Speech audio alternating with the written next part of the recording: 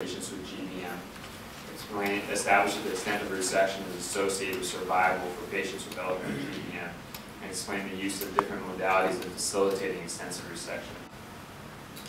So quickly, for those that don't know about glioblastoma, it's the most common primary brain tumor in adults. Its incidence is about 2 to 3 per 100,000 people per year. The symptoms are generally headaches, weakness, and seizures, and the median survival is 14.6 months despite maximal therapy, and recurrence is inevitable. The standard of care for these tumors are extensive resection, radiation, temozolomide.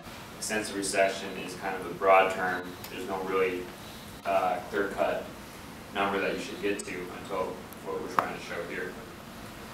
Other backgrounds is the factors that are associated with outcome for patients with glioblastoma. Most of these are unmodifiable and include age, or increasing age is associated with